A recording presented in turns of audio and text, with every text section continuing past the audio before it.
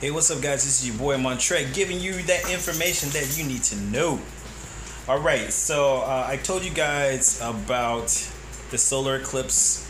If you missed that video, go back and look at it. There was a warning that I wanted to give you guys. Solar eclipse is happening on August the 21st. I'm not going to reiterate that because I don't have a lot of time right now.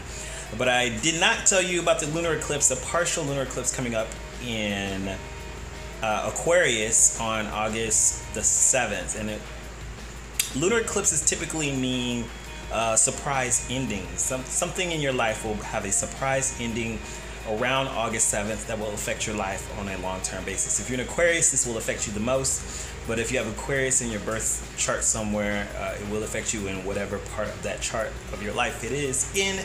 It's not going to be as powerful as the 21st eclipse because it is only a partial lunar eclipse. But I do want to put this information out there. CERN has been doing a lot of experiments during lunar eclipses, during eclipses in general.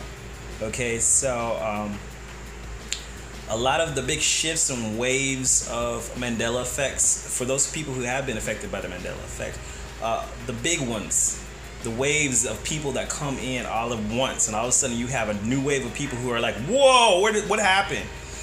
Usually those happen like right after eclipses. Now, I was looking up some things, and case in point, and I'm gonna just put this out there.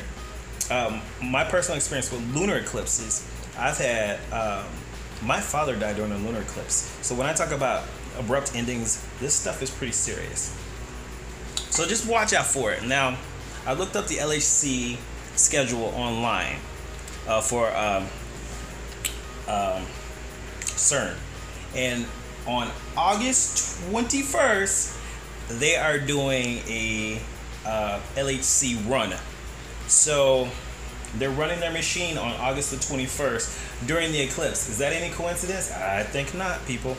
So just kind of keep your heads up. Stay in a positive vibration. Always stay in a positive vibration. A lot of stuff is happening in the news and in the media that's trying to keep people very low, very hateful, very divided. Do not allow the media, do not allow television to keep you in a low vibration. Keep your spirits up.